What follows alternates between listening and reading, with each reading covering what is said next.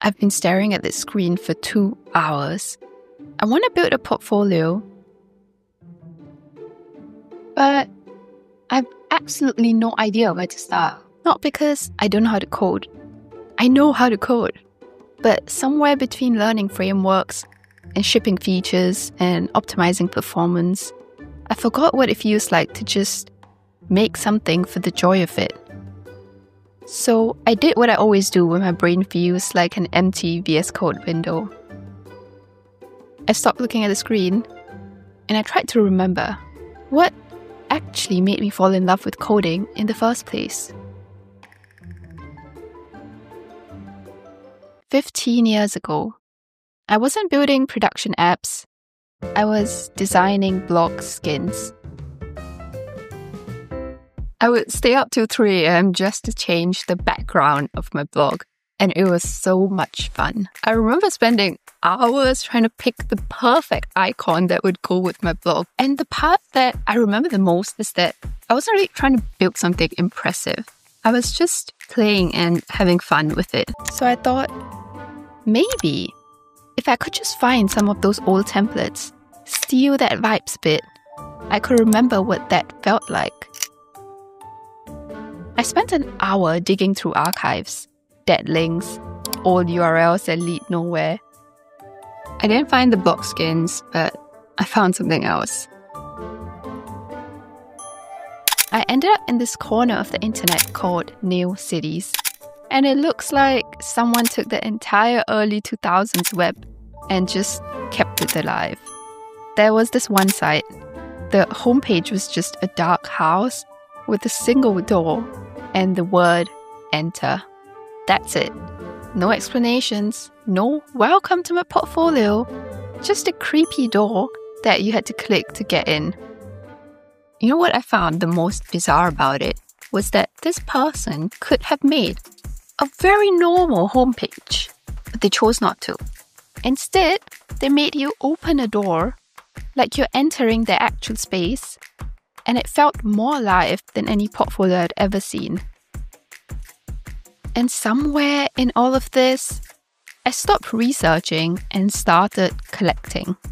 Screenshots, color palettes, every weird interaction that made me smile. And for the first time in hours, I wasn't staring at a blank screen.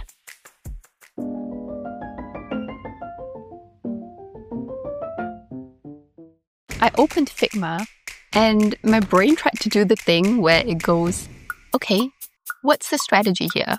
What's the wireframe? What's the plan? The whole point of this was to not have a plan, not have a strategy. So I'm going to try my best to wing it. It's super uncomfortable for me, but we're going to try and see what I come up with. So I just started throwing things at the wall. First attempt, tile background with all these lines. I stared at it for 30 seconds and it genuinely started to hurt my eyes. Cool. Delete. But then I hit the actual problem. I wanted this desktop vibe, but I also needed to show my actual projects, GitHub links, YouTube videos, all that stuff. How do I do that without just making boring cards on a fake desktop? And then I had this thought. What if the projects weren't cards, but windows? Like actual windows you can drag around. Little floating project windows on a desktop. So I made a component, duplicated it, and suddenly the projects made sense. And then I just kept going. A guestbook component, like the old blog guestbooks where people could just drop a message. I miss those so much. A poke button, because remember Facebook pokes? I need that back in my life. An under construction banner, because spiritually I'm always under construction. A people counter, a wall of lucky people who somehow ended up there. I don't know, I just think that would be quite cool. And definitely I need a custom cursor with sparkles. And so much extra stuff that if your CPU doesn't cry a little, I didn't do my job. And then I got completely unhinged and added a paint app. A whole mini painting widget. So people can leave drawings on my portfolio. This is either gonna be very wholesome or absolutely chaos.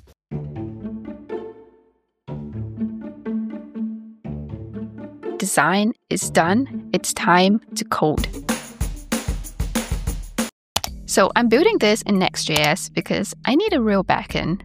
Pokes, guestbook, messages, paintings, all that need to live in an actual database, Superbase. But before any of that, I need the door.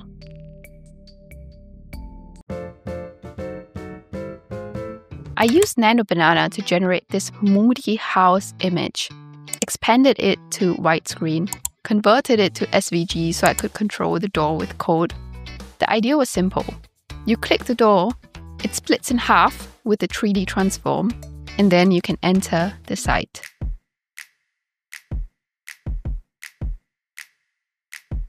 I also really wanted the text to kind of glow and look very scary, but tried to make that work, and I thought it would be quite easy because it was already in SVG format, but nah, didn't really work out. But the door worked. You click it, it splits, the transition's kind of smooth, kind of cool. So, alright, I'm happy with that, and time to build an actual desktop. And now I need to build all these components. The draggable windows, the poke button, the paint app, the guestbook, the project cards. I could code this manually, but then I would be spending the next 5 hours fighting with CSS positioning. Or I could use a tool that's going to actually help me.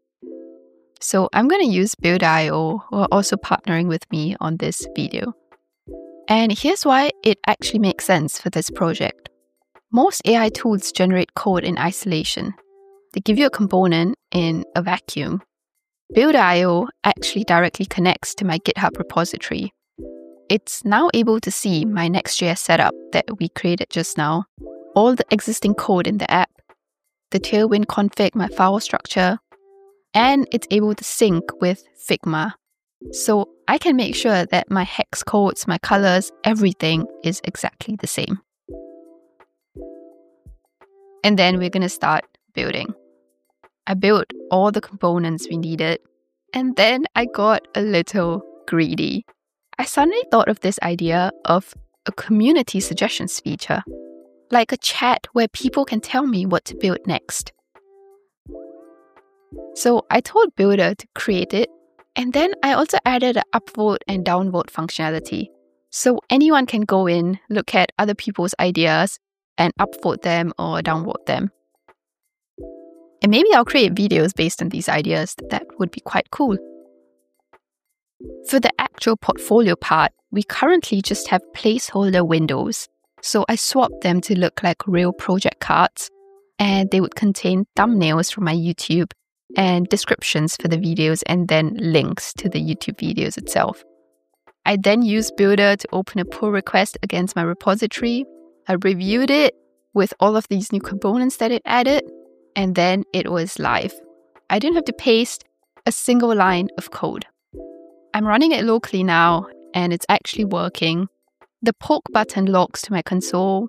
The Paint app doesn't save anything because everything's currently just on the front end. So it's time to give this thing a brain. This is the more fun part for me because I'm definitely a backend person. So now we can get into actual database schema, tables, and figuring out how we can add some Easter eggs as well. That will be very interesting. Database time. I created all the tables that we need, like the drawings table for all of the paints that we want to display, messages table, projects, site metadata, which would contain the poke counter and the visitor counter, and then a suggestions table for users to put in their ideas. The idea I had for the paint to work was that the user would be able to draw stuff, and if you hit save, I would be able to see whatever you have drawn. So every time you go on my website and you would paint things and save them, I would then be able to view it. Nobody else can view it, only I have access to viewing it.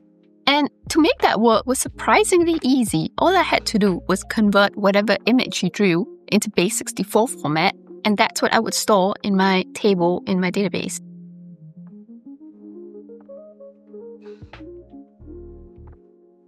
Okay, the site feels alive and everything is good, but I just remembered something very important that I cannot believe I almost forgot about this. I'm building a public guestbook on the internet, and the internet is full of trolls.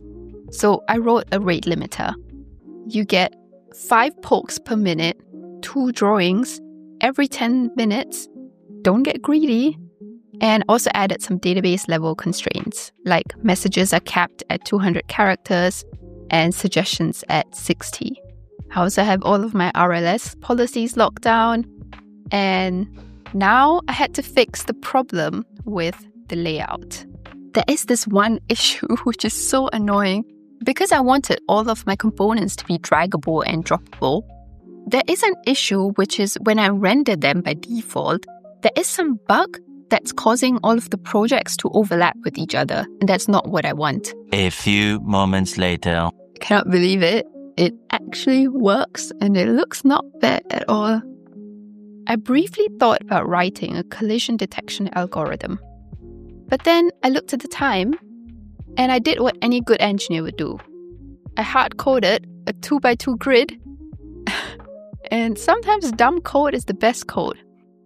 And removed all of the logs. I added some Easter eggs as well, so try to find them if you can. I pushed the code to the cell, building, deploy it, and the door loads. I click it, the door splits.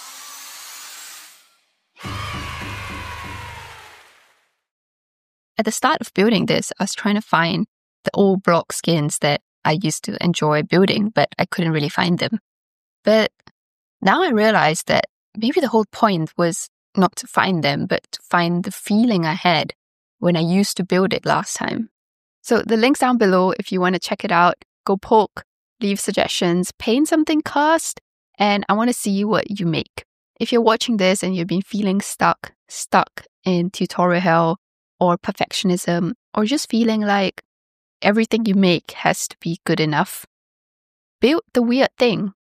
Not the thing that looks impressive, not the thing that follows best practices. Build the thing that makes you want to stay up late working on it, because that's the thing that's actually yours. I will see you in the next one.